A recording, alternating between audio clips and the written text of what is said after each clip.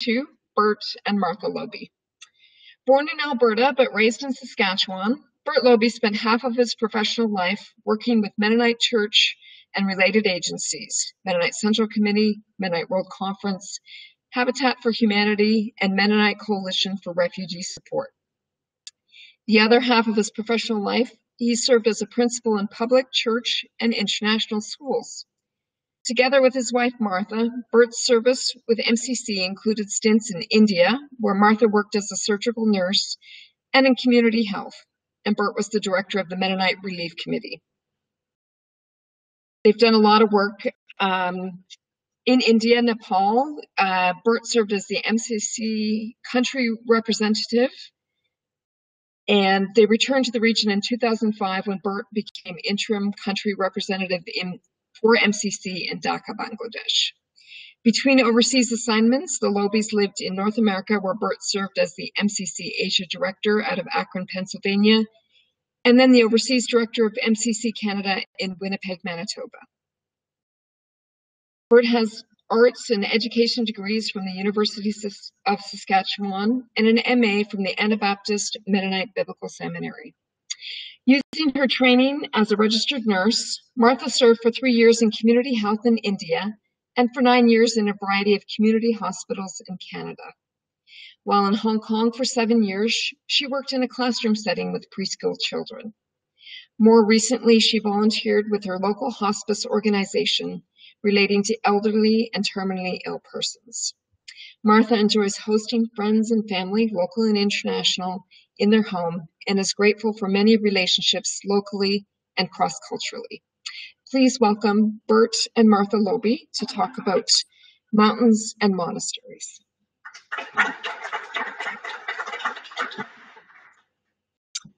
Hi, welcome, and good to see you. And if I were being proper, this would be around your neck, which will happen when you enter into Lhasa, Tibet.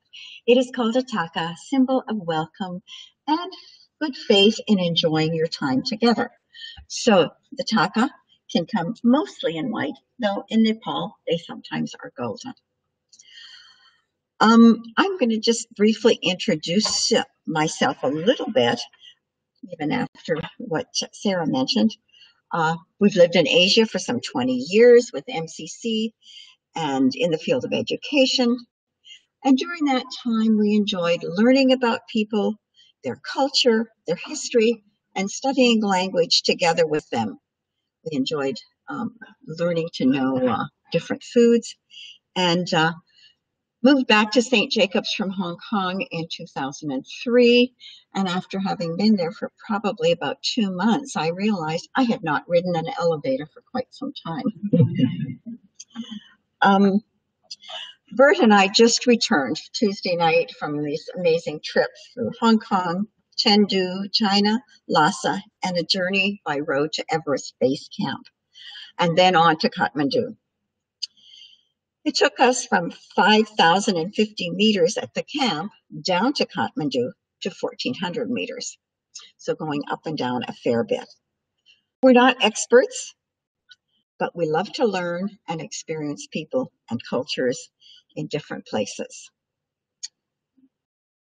Our goal tonight is to share a little bit of the people we met and the beauty that is part of the area of Tibet.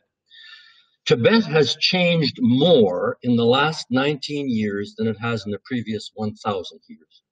When we went to Tibet in 1999, there were 30,000 people in Lhasa. Today, there are 500,000.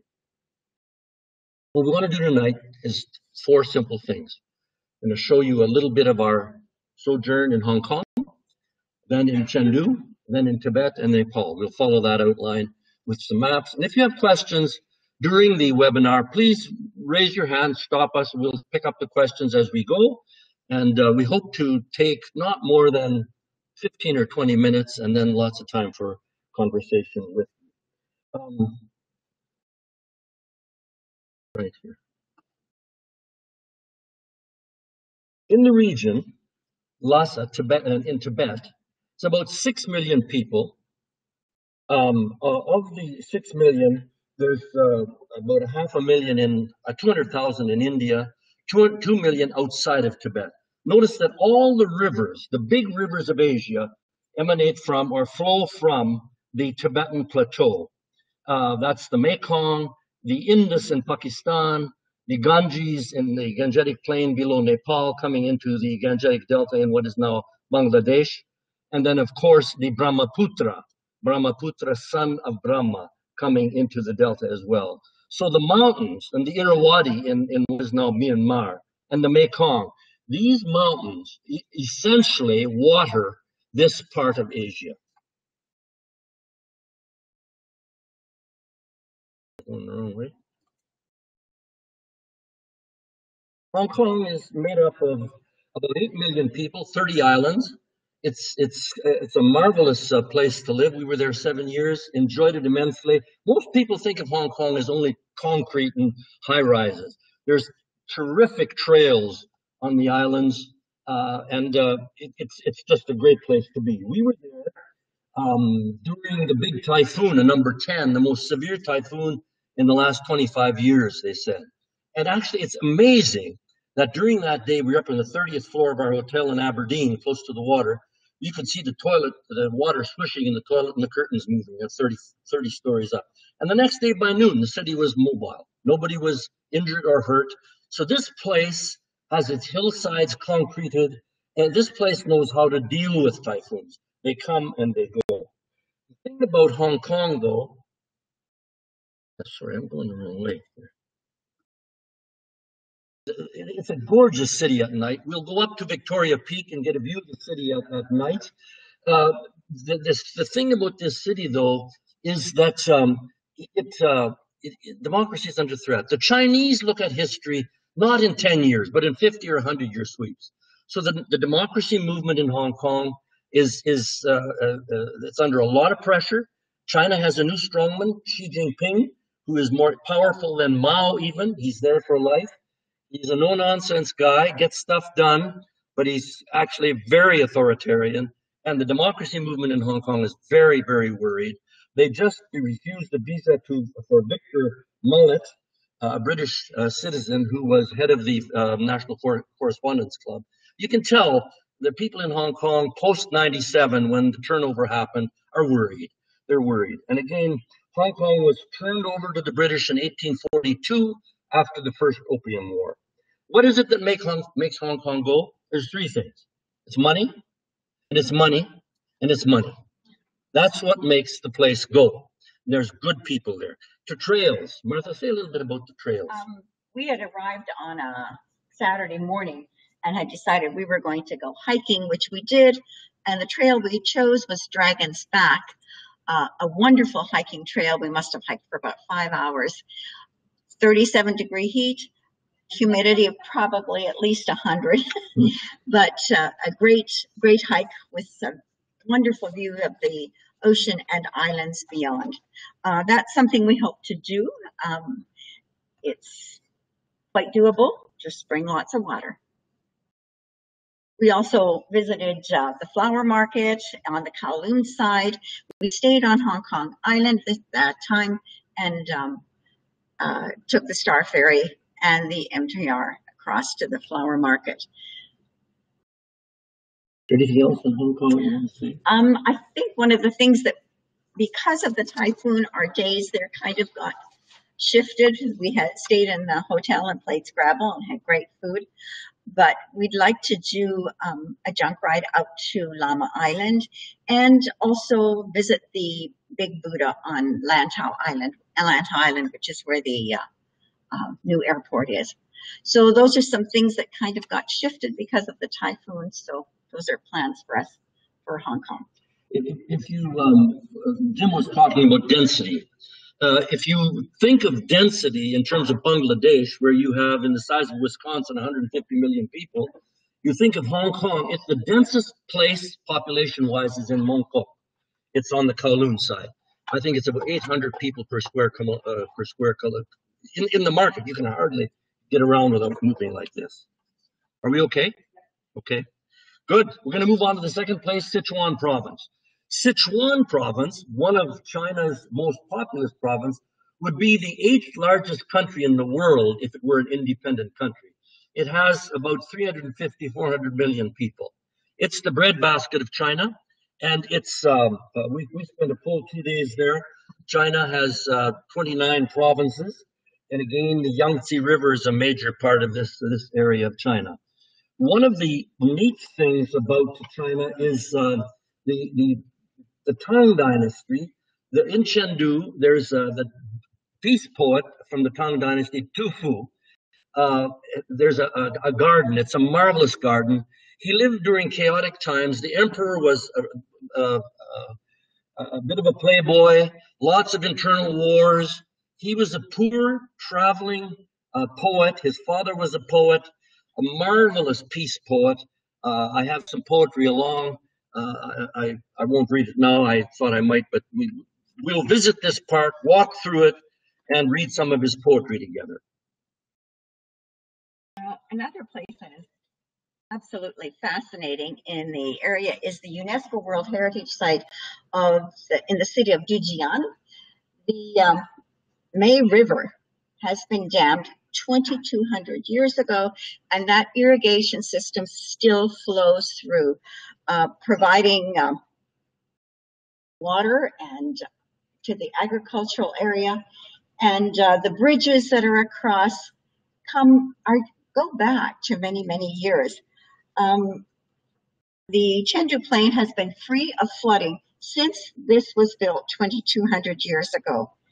And that is just the science, and the way it was built 2,200 years ago is really quite something. The other thing that's really fascinating about Dujian is the old city and the walk through the old city of Dujian.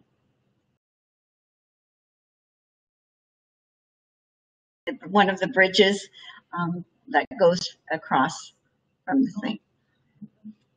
Of course, this is a highlight of Chengdu. But before we do that, let me just read one short poem from Du Fu, the peace poet. Full of bitterness, taken from our homes to be sent past far western frontiers, knowing well that with time limits set, all infringements will be punished, wondering why the emperor, who controls so vast a territory, should want to extend it. Cut off from the love of home folk, we hold back tears, and shouldering spears are forced to march away. This is the best peace poet in the different dynasties in India. We'll go through the cottage, the park, and then we'll read some of his poetry outside together as a group. We should say a little, anything else about the Fujian, Martha? I think just the walking.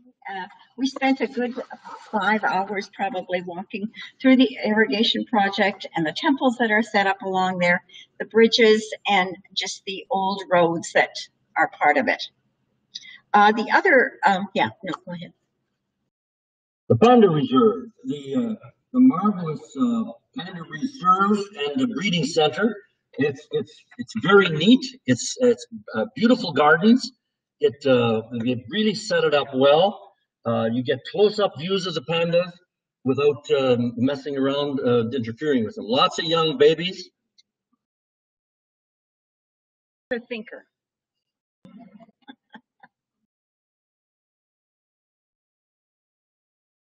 And then we move to Tibet. Anything else on that? Just one other thing I wanted to mention about Chengdu. If you do any research on Chengdu, there's an old street and market area from the Qing dynasty, I believe it is Qing, if I'm pronouncing that, Q-I-N-E. Yeah. And it's a marketplace which has a wonderful food stall area of Sichuanese food. And the Temple of the Marquis is also there, which is another lovely area. So that's one other visit, just a stroll through the old streets of Chengdu. Yes. Then we'll move to the third part, to Tibet. Again, 3 million people in Tibet itself, Tibetans. 200,000 in India, mostly in Dharamshala in the north, where the Dalai Lama fled from Lhasa, the summer palace near Glinka, next to the Potala. He fled in 59, disguised as a warrior, and went to Dharamshala, where India gave him refuge. The important thing to know about Tibet is it's sandwiched between India in the south and China in the north. And it suffers from that immensely in terms of which way does it go. And those superpowers really play with it a lot. You can see the yellow boxes. Chengdu is the far east. It's a 2-hour plane ride from Chengdu into Lhasa, Tibet. It's at about 13,000 feet. Martha, say a little bit about the altitude and diamox and breathing and stuff. The flight from Chengdu to Lhasa takes you to an elevation of 3,650 some meters. So that's an immediate, and you'll notice it when you get off the plane. This is where we were greeted with the katas, a symbol of welcome. And we were told, as we met our guide there, I think we got there around noon or 1 o'clock, he said, there is nothing for you to do today. Walk slowly and don't take a shower, but drink lots of water. So the slow pace is really, really important. Diamox is something we took, which is a diuretic, which helps with cerebral edema, swelling of the brain when you get to that high altitude.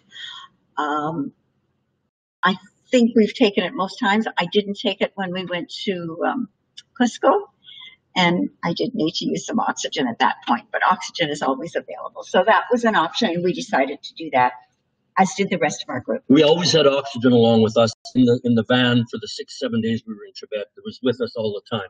We essentially didn't use it. No. Yeah. The other thing, again, Tibet, 6 million people, 3 million in Tibet, and then different numbers in Nepal, about 16,000, Bhutan, about 5,000, the neighboring countries, and then in China, different places, about 2 million.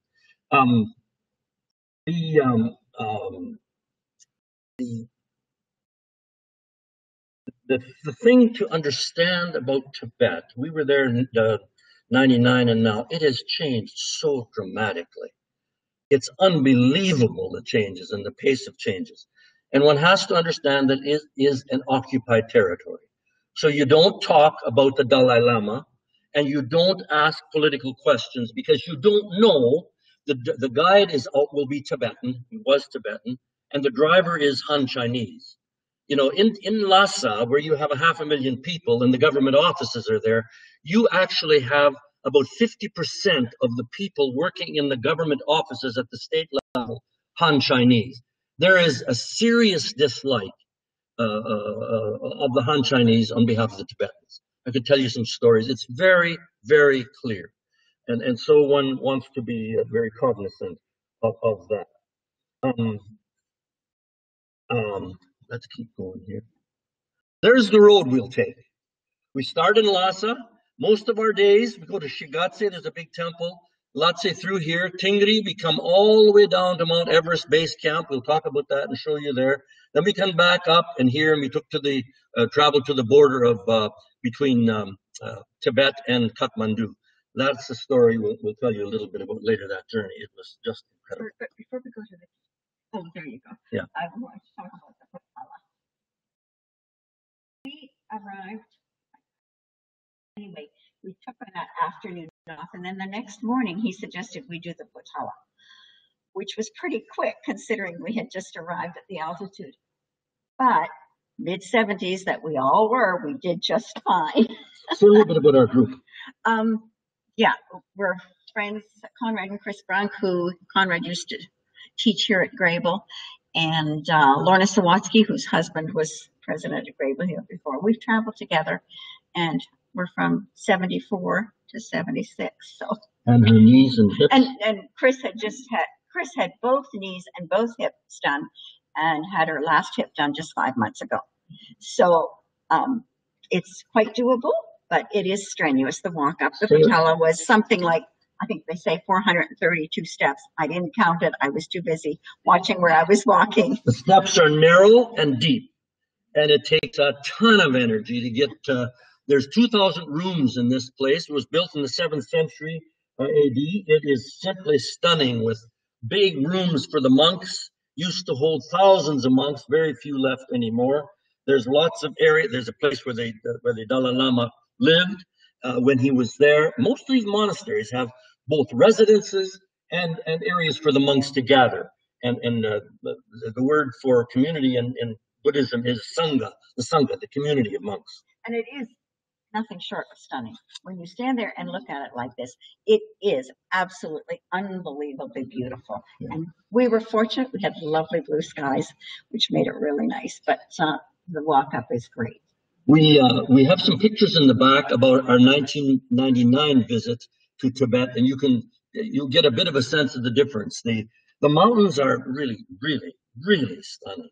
And you drive along them for so long. Often we did about 200 kilometers a day. Good van, good driver, very safe.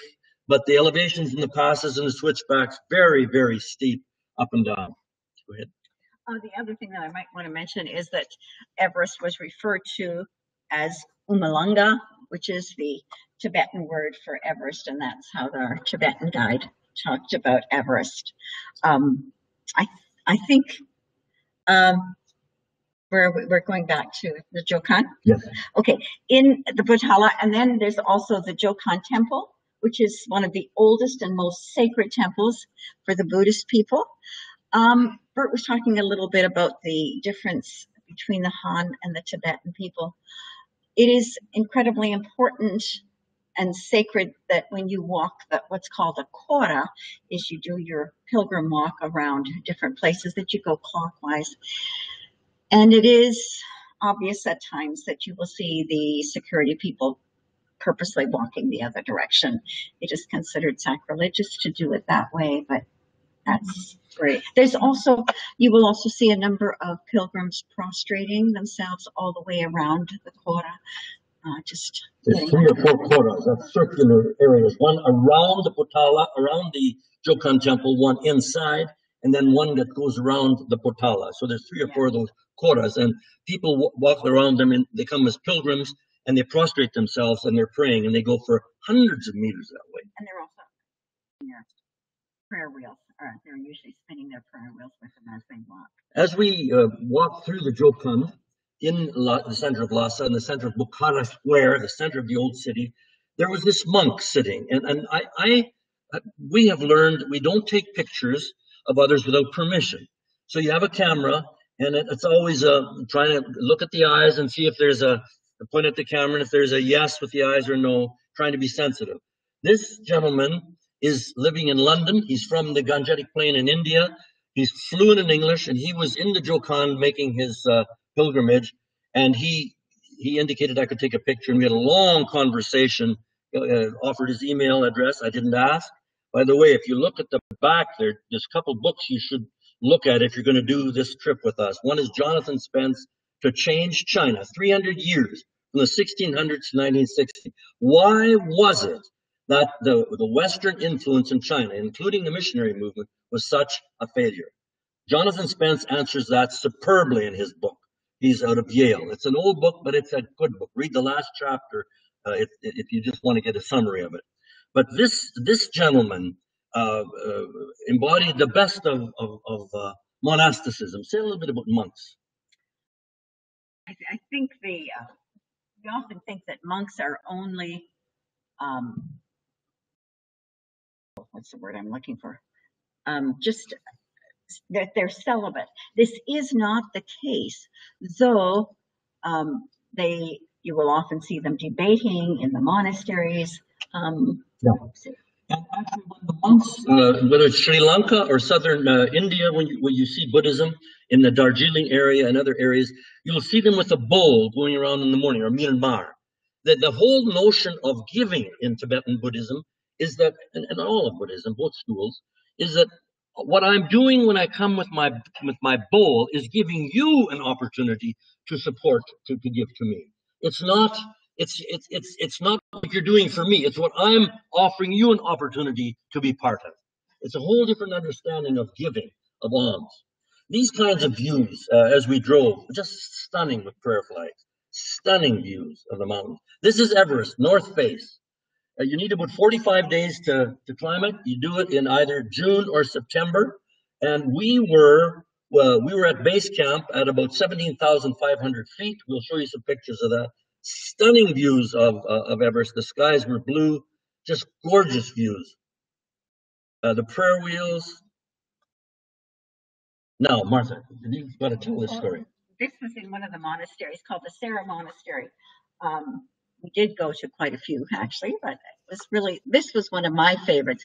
It's these young, most of them were young monks, but they were out in the courtyard, and they do this a couple of times a week where they go and debate. And what was so fascinating is one guy was you see the man standing, and he's the student. The one sitting is the teacher. And so the student was trying to make his argument. And so what they would do is they would simply stand there. And when he made a point, he'd go like this. Yeah. I got you. So he made his point. It was stunning. Yeah. And they opened the temple to tourists, but you cannot use a big camera. You can use your cell phone. I don't know why the distinction. Or your little playbook, but you can't use a big camera to get photos. Marvelous views.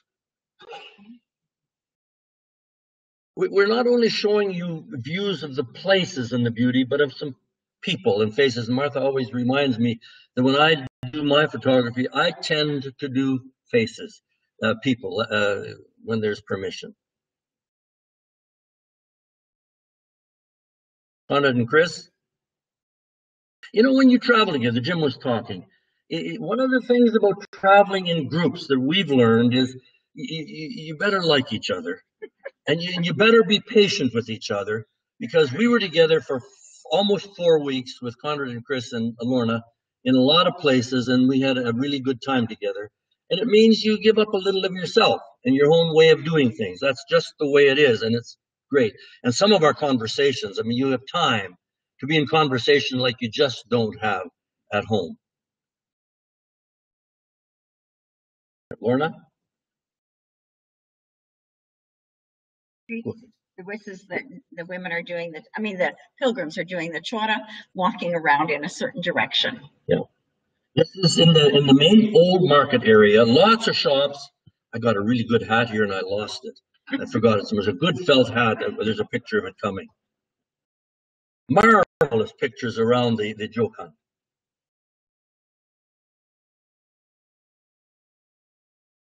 And it's always important to get the eye of someone in that group so that they don't think your camera is, you're not infringing. Actually, yes, this is the one right here. This, like you didn't lose it there. No, I left it in a restaurant. But it was one of the typical hats that men are wearing. And you notice they all have prayer beads, and as they're doing their walking, it's the prayer wheel or the prayer beads that they're focusing on.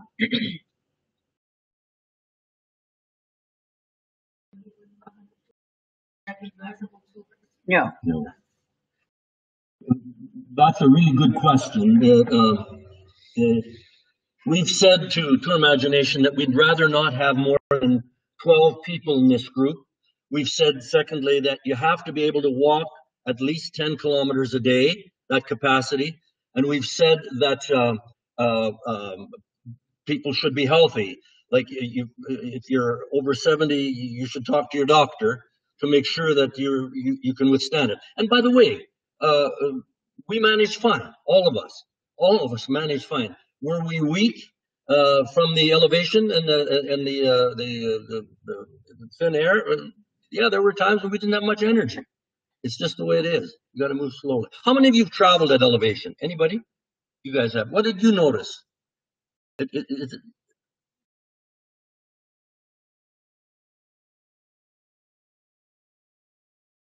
Yep. Yep. Yes.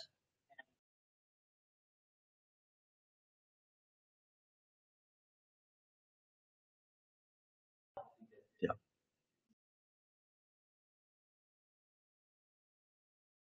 Good point. Len Jewett is making, conscious of your diet, conscious of lots of water intake, conscious of what your body is doing, how you're feeling. Very, very important. This is one of the big glaciers. It's receded about 400 meters in the last 10, 15 years.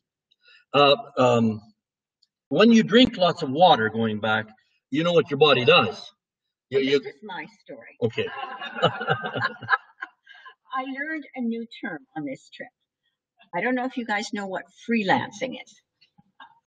Well, anyway, not all the toilets are great, and we kind of figured out that maybe sometimes that wasn't exactly where we wanted to go. So our tour guide said, well, you can either use the toilet that's provided, or you can freelance.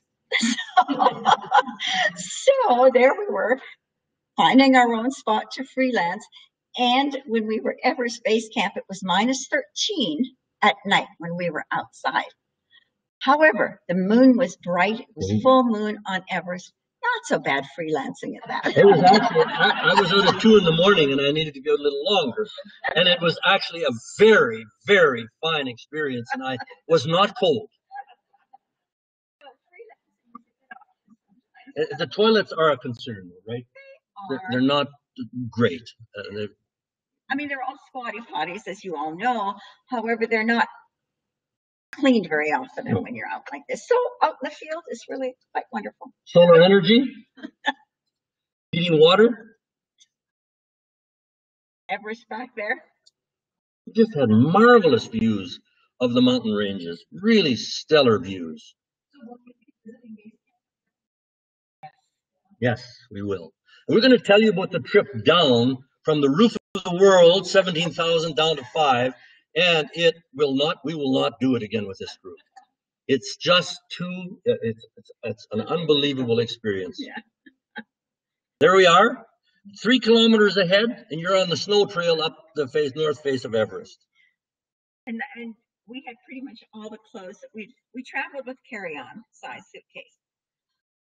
But you layer, and you have good long johns, and whatever you've got, you wear. So I sure do that night. And once you put it on, getting to the base camp, you didn't take it off until you left the next day somewhere where it was warmer. Yeah, this is the base camp. We slept in yak tent. Our group of 5 were sort of in one area, and then there probably were about 10 or 12 in the other area.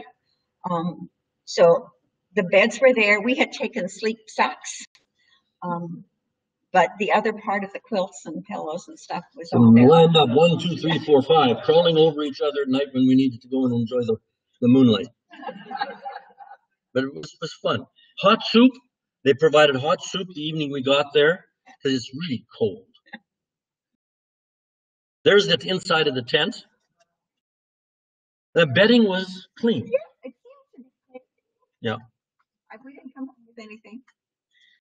Just stunning. The stupas, are just, it just doesn't get much better than this.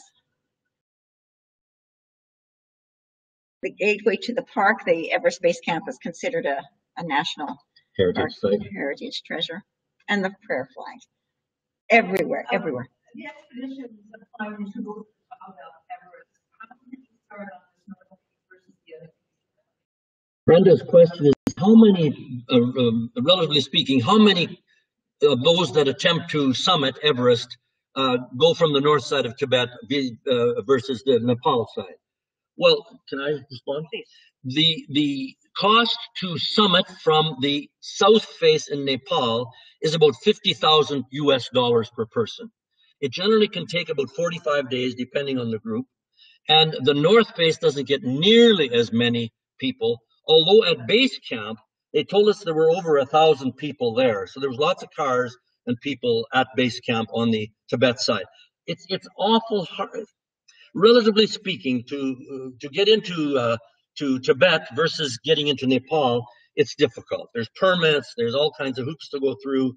So it's much more difficult, and it's more expensive actually. And we didn't, because this wasn't we were late for the summiting season because we were there in October, and that is too late to try to come up. So we didn't see any of those people there. Glacier. I had a couple of movies in, but we needed to take them out. So I want to show you the agriculture. Oh my! Everybody thinks it's just ice and snow. It's a plateau, but they grow immense amounts of barley And barley is the staple, much like wheat is for us, and especially in Western Canada. And so lots of pictures of people in the fields. We stopped and got some great photos. Again, they use a weed whacker with a solid little disc on the end that cuts very fast. And they cut that way, and then the women generally do the gathering. Get a picture here? Yeah. The women do the gathering and put them in stoops, and we never did discover where they do the thrashing, because there's so much barley grown. The other things that are grown are tubers, potatoes, Yeah, the vegetables, vegetables, and those kind of things. and lots of plastic to maximize the sun greenhousing. One thing that we did, sort of the Tibetan guide was saying, is that they have central threshing areas, kind of like we used to do in the old. So there would be big trucks that would come and gather that up just to do it. We stopped and we're in the field getting some pictures, and I asked the gentleman if I could take a picture, and then I offered him some money, and he said no. He said didn't need any money. I wanted to honor their willingness to have us there. And then the lady came and she was ready to receive it. So this is the lady. She was marvelous. This is the gentleman. Very warm. The agriculture is just fascinating. Along the rivers, there's so much fall colors. Very much like Ontario fall colors along the river. Tibetan flags. Flag. There's the hat. That's a great hat, and I'm so sorry I forgot it. Taking too long, sorry. Yeah. On the yaks. And the Mastiff dogs were used earlier on for herding, but now are kind of there for tourists to look at and are kind of dressed up, and it's kind of sad to see. Here there's lots of little trinkets for sale, and our guide was clear, you don't touch anything. You touch it, you've bought it. And if you've bought it, you better not have touched it before you start the bargaining process, because you're a tourist. And so it's just like in Calcutta, India. If you don't know the price of the rickshaw, that's not the rickshaw driver's problem. That's your problem. So you pay what you're worth. If you don't know it, you pay. So then we went down to Nepal. And again, Martha and I have traveled in Sikkim, which is here 3 times, up to 12,000 with school groups from Hong Kong, and to Bhutan. Bhutan is amazing, just gone through an election.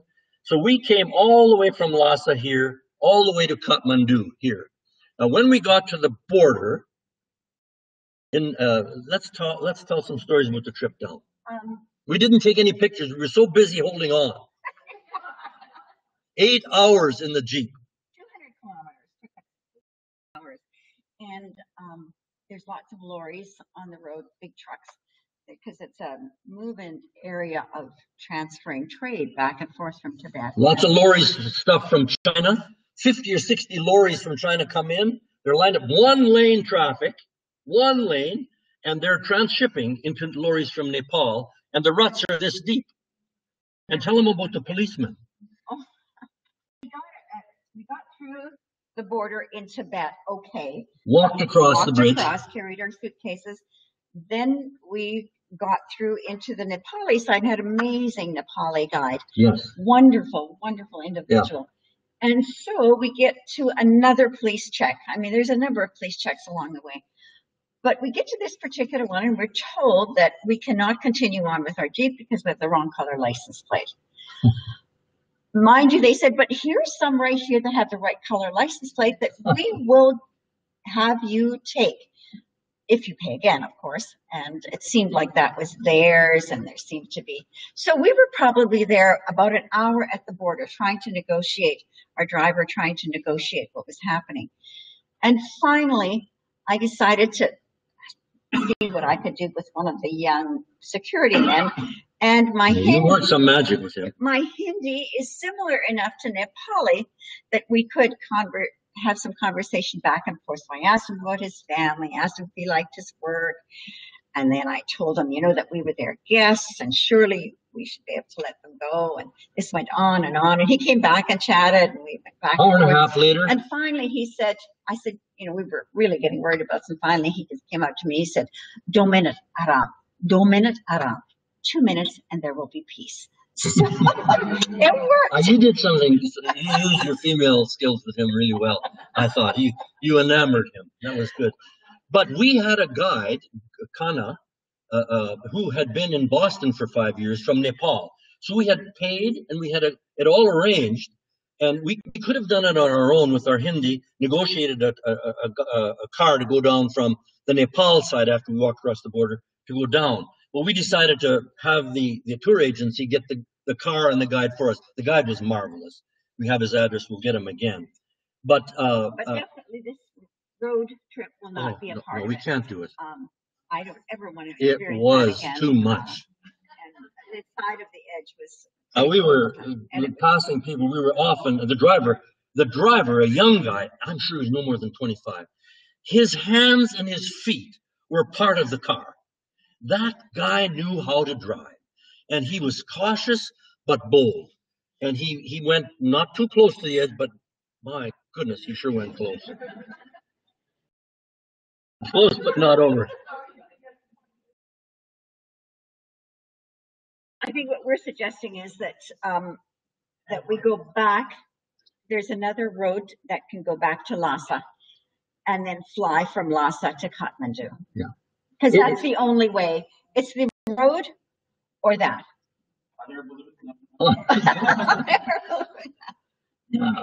Really, seriously, it wouldn't be wise to take the risk of that road. Depending on the number of people, you'd have to be in a bigger vehicle. Exactly. I'd sure hate to sit on the edge of that and watch that.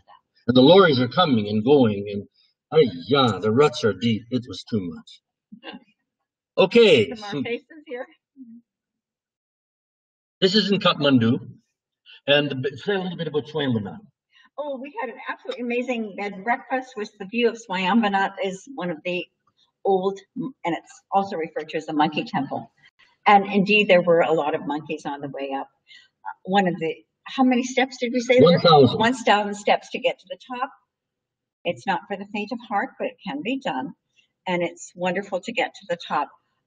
The monkeys are very active, and one gentleman had a bag that he was carrying some things, and one of his drink bottles fell out. I think, Sprite. Well, before he could even reach down to pick it up, the monkey got it. So he was sitting on one of the pillars trying to figure out how he was going to get this drink. And it was just quite fascinating watching him. He would bite the bottom, and then it would run out, and then he'd try to get it up, and it couldn't work. So finally he'd put his hand underneath the bottom and just scoop it up that way. So, great. Monkeys and markets. Lots of trinkets, lots of markets. Really quite neat markets for souvenirs. And again, the elderly gentleman walking in Kathmandu. By the way, we should say a little bit about the earthquake in 2010. That's right. The old Basantapur, the Darbar Square, for those of you who've been there before, the remnants of the earthquake were still very visible in some of the cracks and in a lot of the supports that were holding up walls. They've tried to, I think, repair the most important aspects of that square, but it's still very visible, the earthquake. That was devastating to the country. Yeah, and Nepal needs about 500,000 homes for folks that lost their homes in the earthquake. It's a very poor country. We could talk about the politics in Nepal. It was a monarchy. It was the British. The British were in there since the early 1900s, and then the king was killed in 2001, I think, in a palace family debacle. And so the king, the son killed the king and others, and so the monarchy fell away. And in 2007, the strong Marxist revolutionary movement, peasants, a Maoist party they called them. Finally, in 2008, the country became a republic. It is moving now, but it's desperately poor, Nepal, desperately poor. And what has, just a quick thing, apparently what India did, where they've always had good relationships with Nepal, apparently after the earthquake, India cut off the fuel into the country. And so there's mixed feelings. You know, I think Yeah. Nepal would rather not become part of China as Tibet has. But India doesn't seem to be quite ready yet to do what it's done for Bhutan or Sikkim. We should tell one story about a 1999 visit. We were in the old city, Bukhara, close to the Jokun. It's the market. And in the market, there's lots of folks. There's some pictures back there of the 1999 visit.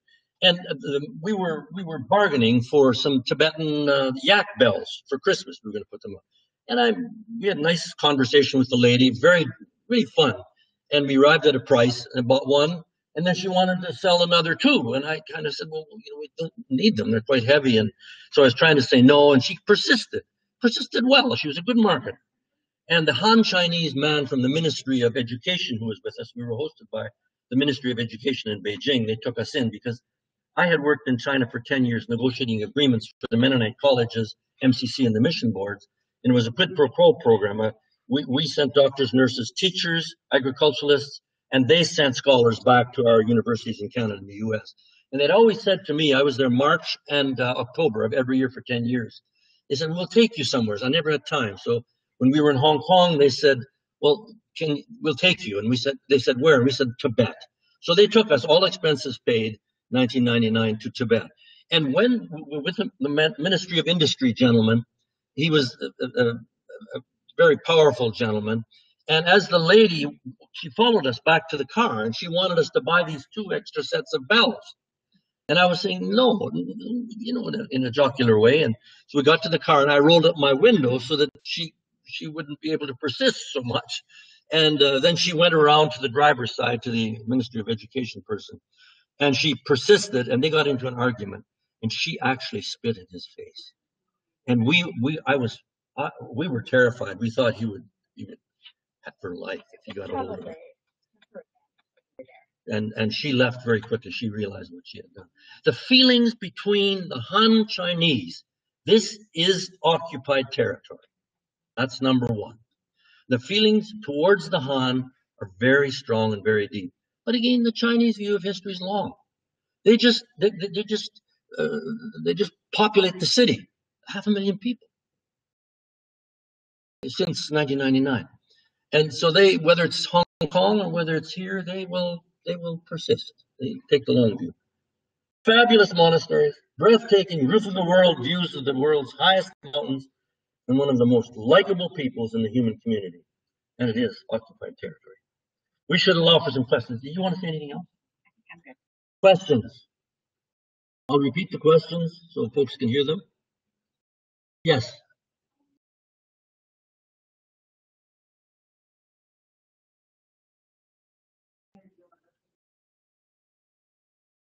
Nancy's question is why our interest in Tibet?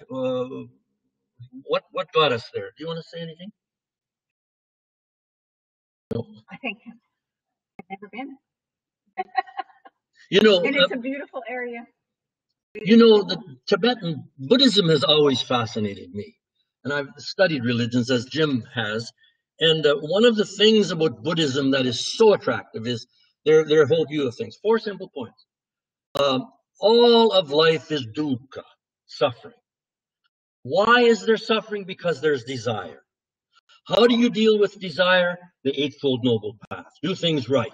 And when you do that, you will have happiness and peace. And there's the 4 Noble Truths. So my point would be the Tibetan religious system. And by the way, religious systems are just that, systems. They're systems of thought and doctrines that are spun around systems and stories. And we have that in the Christian community as well. You know, the thing about Tibet that has always interested me was 2 things: monasteries, Buddhism, and mountains. Very clear. We've been to, where we lived in the village in 66 to 69, we were 90 kilometers from Bodh Gaya, where Buddha allegedly was enlightened. So we went there often. Lumpini in Nepal, where he was born, West Nepal. And I've been to Dharamshala, where the Dalai Lama resides. Very close to having a meeting. He has audiences when he's there, pretty much a couple times a week. And if you're lucky, you can be there, surrounded by the Tibetan Sanskrit texts. marvelous a monastic community. So Buddhism has always fascinated. And the mountains are just superb. And it's nice to get a bit of walking and hiking Yes. while you're doing that. That too is important. Other questions?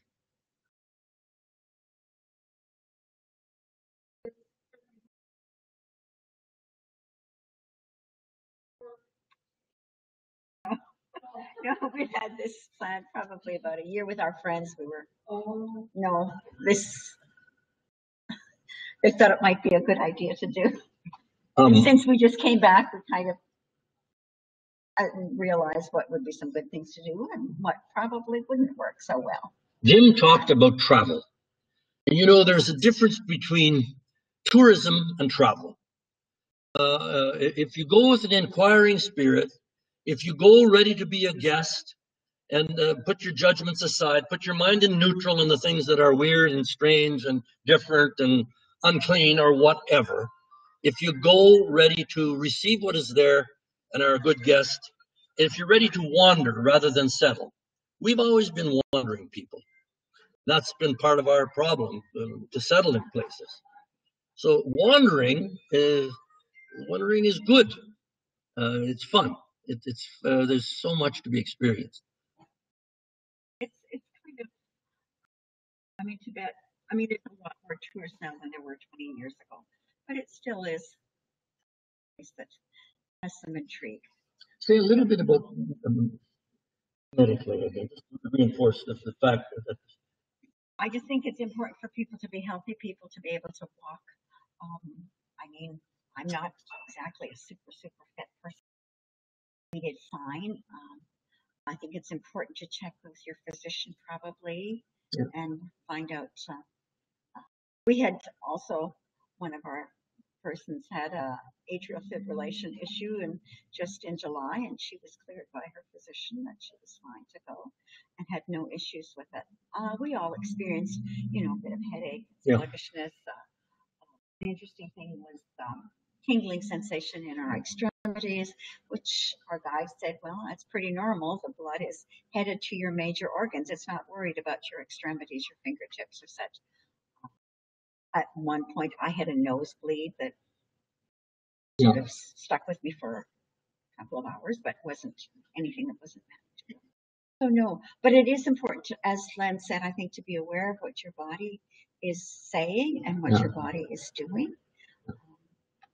What about safety? The question is, what about safety? Physical safety, you mean?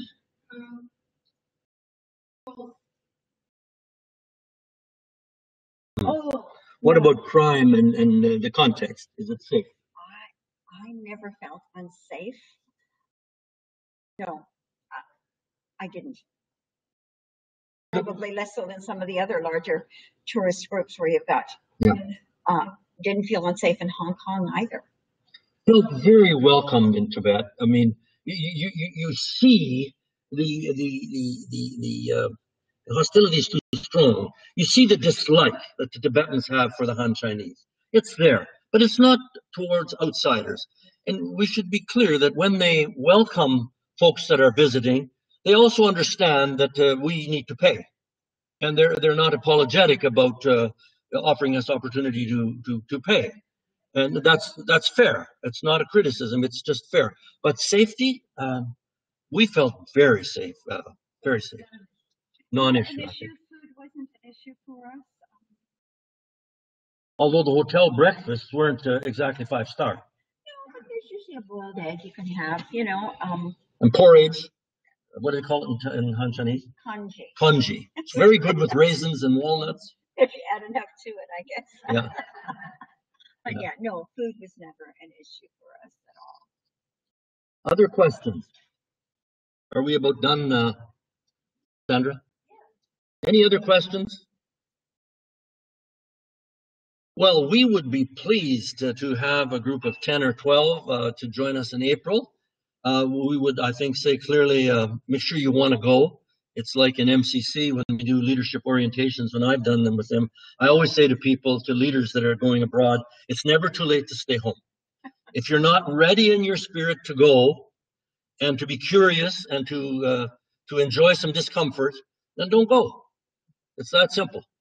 Really don't go, because then we become a burden to others in the group and to the context. So you got to be ready to laugh at yourself. You got to be ready to be breathless and just take in the beauty of the people and the mountains. Thank you. Thank you.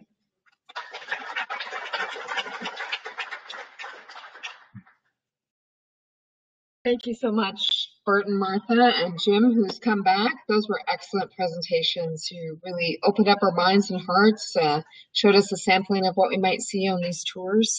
And thank you, everyone, for coming tonight. Appreciate it. You may enjoy yourself with some more snacks and tea.